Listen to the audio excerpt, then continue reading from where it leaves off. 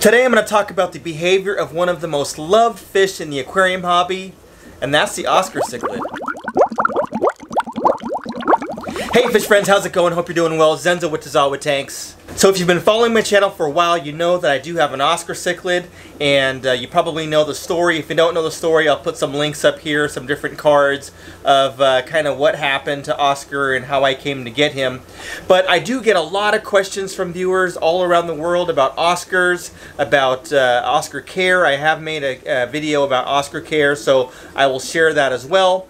But then in addition, I get a lot of questions about their behavior, tank mates, things like that. So I thought I would talk about that briefly and give you some ideas as far as Oscar behavior and how you might best care for them. So one of the reasons why Oscar cichlids are so loved in the hobby is that they are very affectionate and seem to have a personality. Now a lot of times when people are asking about fish, they don't tend to think that fish have personalities. They kind of look at them as, you know, decorations and, you know, just an animal that you keep in a glass box. While they are beautiful, cichlids tend to have a lot of personality, and Oscar cichlids are exceptional in the fact that they almost are like puppy-like in how they interact with you, and I think that's one of the reasons why they're so loved in the hobby. One of the things that you might learn if you have an Oscar or if you're looking at Oscars is that they can be a little bit on the moody side. So it's not uncommon to have an Oscar after a water change or after you've moved some decorations around in the tank, or introduce a new fish, or if you're feeding a food that it doesn't particularly like,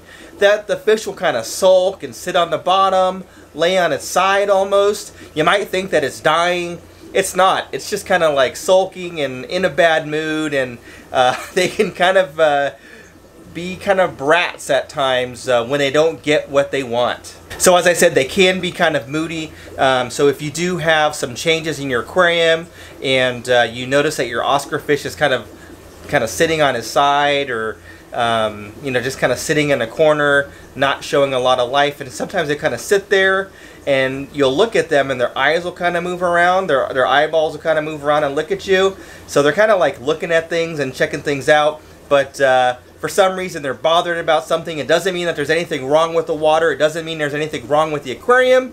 It's just the fact that they're kind of grumpy and they're just kind of like hanging out and chilling in their corner. Another thing about their behavior that sometimes people misconstrue is their aggression. So when you look at an Oscar, they're a large cichlid, you know, anywhere from maybe a smaller one might be 8 or 9 inches up to 10, 12, 13, 14 inches for some really large ones. And in being in the cichlid family and in being a larger fish, you tend to think that, you know, they might be bullying other fish and they can handle, you know, some other large aggressive fish in the same tank, but really they can't. For the most part, they would be kind of mildly aggressive. So they can be a little territorial about their tank or parts of their tank. So that might be something that you'll need to consider and look at if you're going to keep multiple Oscars. But if you are keeping an Oscar on its own without any other Oscars in the tank, do make sure that you don't have other large aggressive fish in there that are going to bully that Oscar. And even though it's large and kind of looks the part, really deep down they're kind of sweethearts and they're not really that aggressive.